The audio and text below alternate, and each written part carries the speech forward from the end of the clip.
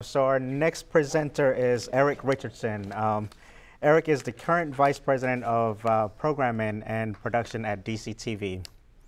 Prior to DCTV, Eric served as Executive Director of the District of Columbia Office of Cable Television for over 8 years. During his time as the Director of Broadcast Service at Howard University, PBS affiliate WHUT-TV, he was instrumental in enhancing WHUT's programming and fundraising vision. Mr. Richardson has served as executive producer for Evening Exchange with Kojo Nnamdi, contributed to the development of and direction of shows like The Tavis Smiley Show, Moneywise with Kelvin Boston, and White House Chronicles. He has produced content for NBC, BET, Washington Performing Arts Society, and various other media outlets. Please welcome Eric Richardson, who will discuss how you can submit your program to PBS stations and broadcast digital across the world. Thank you, thank you, thank you. When he said Mr. Richardson, I thought my father was going to pop out somewhere. I am simply Eric, and it is my pleasure to be here with you today. How many of you know that content is king? We're all content creators, right? So content is definitely king. And content is king because of so many different things. Technology. Someone is recording this right now and creating content. That is important. That content has to land somewhere. Content is also king because how many of you have cable? That's about 900 channels on one cable system. Those channels have to be programmed. So today I'll talk to you a little bit from different perspectives as a programmer and as a content creator. As it was mentioned in the introduction, I was the program director for WHUT for a number of years. And during that time, I saw all types of programs. One of the things that I got a chance to do with the Tavis Smiley Show. Tavis Smiley had this great show, and it was funded, but he couldn't get it on the air in a lot of major markets. So WETA, which is in our market, did not put it on. Maryland Public Television did not put it on. The first station in this area to air Tavis's show was WHUT, and I put it on the air. As a result of that, it got ratings, people tuned in, then WETA and Maryland Public Television and everyone else started to put that on the air. Also, another show I've worked on and worked with is White House Chronicles. They have a very unique story because at White House Chronicles, they are on a number of PBS stations across the country, and they're on probably as many public education and government channels as well. So they use the resources. One in particular that they do use is PEG Media that we heard about earlier. So there are ways to get your content on the air. How many of you are familiar with the Knight Foundation? So the Knight Foundation, they do a lot of great work with media, journalism, research. They even fund some grants and programs. And of course, this was done in 2018. Just last year, they talked about the local TV news and the new media landscape. The headline here says the Knight Foundation report says that local TV news is thriving, but needs to innovate to remain relevant. That is very important because local news stations do not have the opportunity to be local because the local news channels, the local news stations tend to cover things. I didn't watch the news at 6 because I was on the way here, but I guarantee you, channel 4, 5, 7, or 9, there's a story about a fire. There's a story about crime, so they don't have the local effect.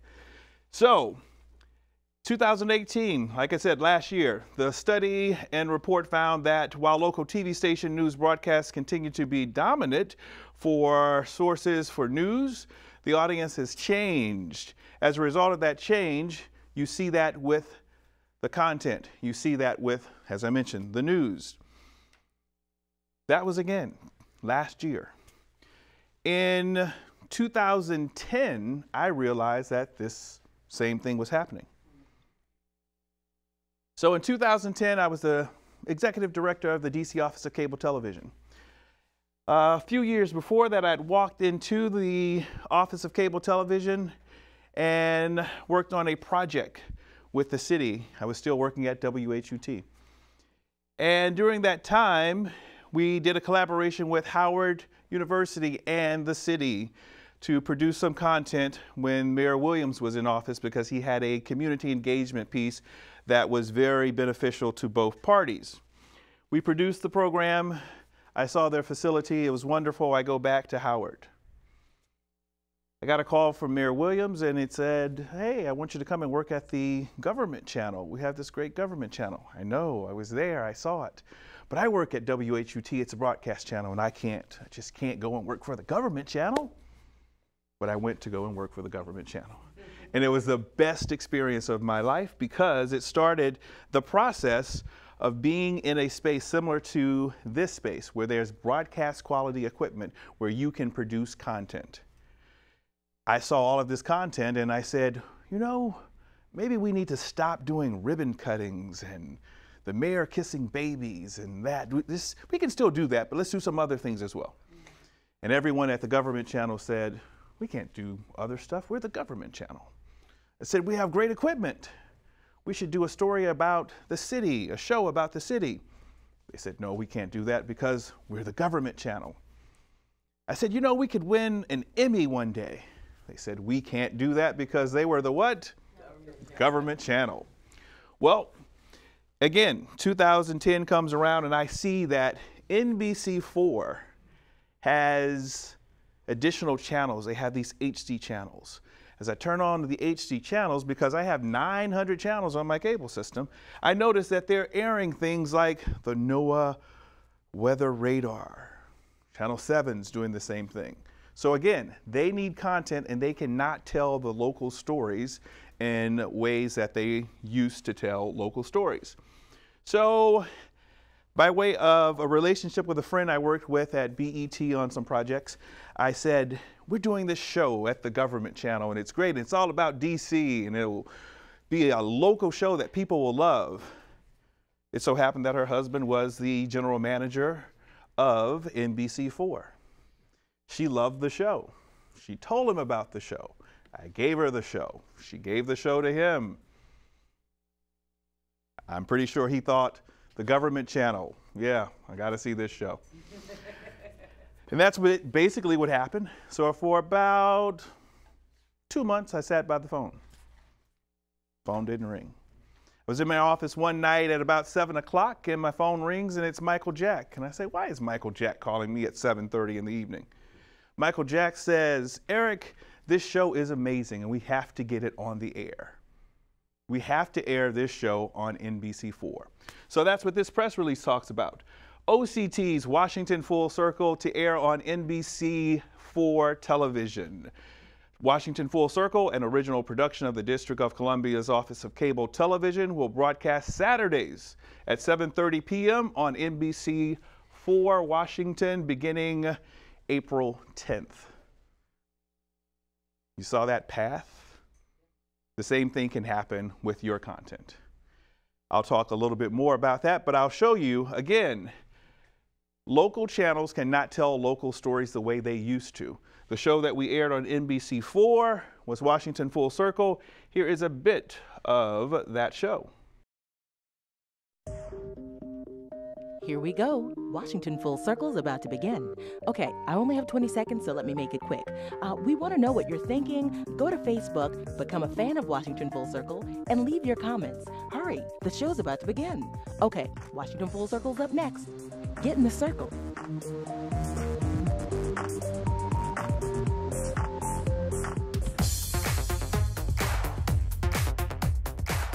Coming up, Washington Full Circle goes to work in search of some of the city's most interesting jobs and places to work. Like inside the Cowgirl Creamery, which houses a whole wide world of cheese in the middle of downtown DC.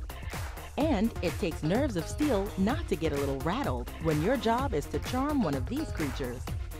Also, what a life. Some grown-ups still get to spend time with their choo-choo trains as part of their job. And his job is to manage a team with some of the biggest names in tennis. The work doesn't get any better than this. Plus, it's got to be one of the sweetest jobs around when your team's kick is heard round the world. It's off to work this week as we clock into some of DC's most interesting jobs and places to work, next on Washington Full Circle.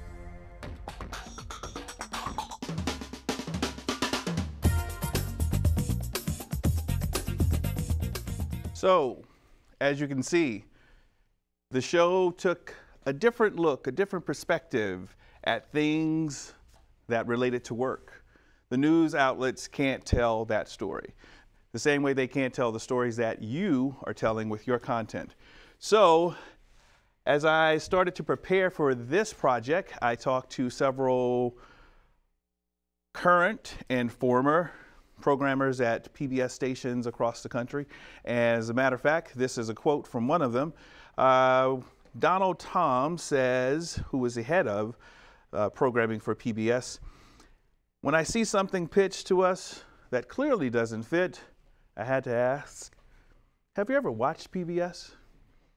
A lot of people are pitching things that don't relate to what they are airing at PBS. So in this process, I say, know your audience. A show that started here is actually airing on a PBS station in our area. This show airs on PBS stations, of course in DC, but it has the potential to air on other stations for a number of reasons. Because Howard University Television would love to do a show like this. However, they don't have the resources to do it. However, they don't have the time and energy to do it. But notice how on their website, the featured local series here, this show pops up. Again, local content cannot be produced the same way. When you look at WETA and Maryland Public Television, you have the same situation. WETA, WHUT, Maryland Public Television, they also have digital channels where this content can land. Artico is not a show produced at the WHUT facility. This show, The Rock Newman Show, is. For those of you who know Rock Newman, he has the capability to do that type of show for a number of reasons. And then the other two shows are shows that are collaborated with producers and so many other people. Another good thing about being in this market is because we are in a large metropolitan area where we have kind of a cross-population of outlets when it comes to broadcasts. WHUT is known as a PDP station, which is a smaller PBS station. And what happens, because there are channels, again, WETA, Maryland Public Television, as well as WHUT in our market, PBS has come up with a way to make sure that you don't turn on your TV and see something on all three channels at the same time. So you might notice you'll see something on WETA in the evening and it's on Maryland Public Television at the same time. But when you turn to Howard station, it's not there because they are a PDP station. Again, giving them the advantage and the opportunity to air shows that are local and different from the national system. PDP stations are found in Washington, D.C., New York, California, New Jersey, and Pennsylvania.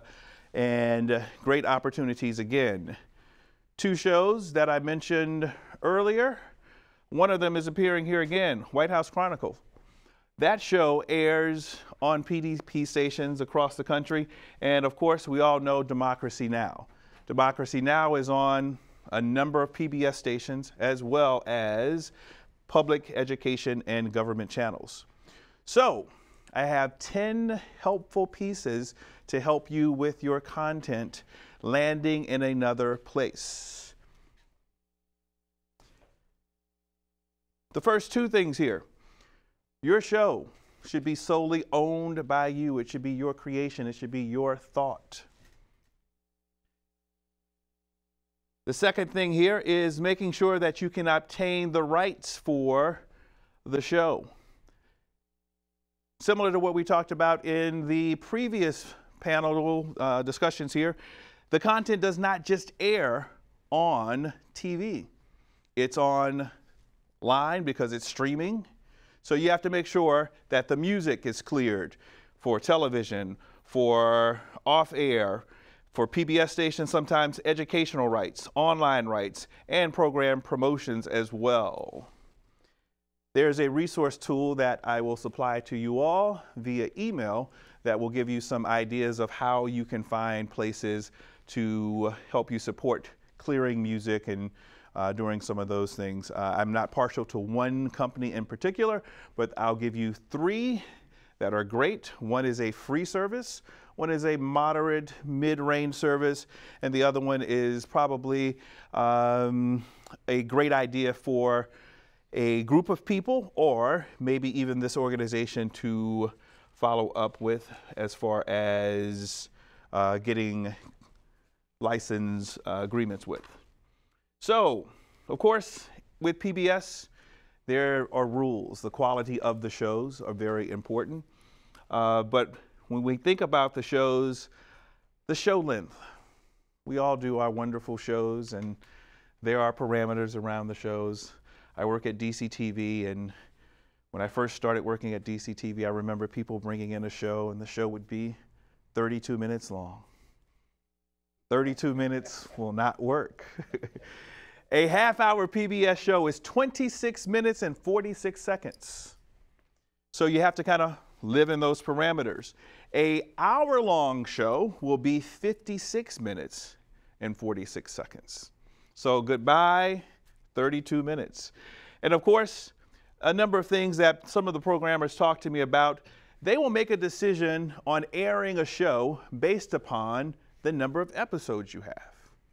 If you have a series and there are 32 shows, that's the best thing a programmer would love to hear, that you have a number of shows that they can place in the schedule for a period of time. Another thing to consider is being able to come up with your own funding. Underwriting, sponsorship, development, in-kind services are all okay in these shows as long as you don't have a call to action. No endorsements, no telling people to call now, that type of thing. Another thing, and as we've all talked about, this can get to be expensive. You have to be prepared for the unknown. If your show is going to air on a PBS station, it's going to have to be closed caption. The same thing, I'll give you 3 resources where there are kind of an inexpensive route to take for captioning, a middle and a moderate range, and then another system that's a little bit more expensive. But the good thing about the captioning is that it gets you the transcript of the show, and then that also leads to the possibility of some auxiliary enterprise pieces with the show by way of product, because you can have this closed caption show that you can sell DVDs and do some other things. One thing that also came up in this area of being prepared for the unknown, some of the programmers want to know your plan. What is your business plan for the show? If the show has the ability to go on the road, Antiques Roadshow was a show that they did in one place. Now Antiques Roadshow is on the road.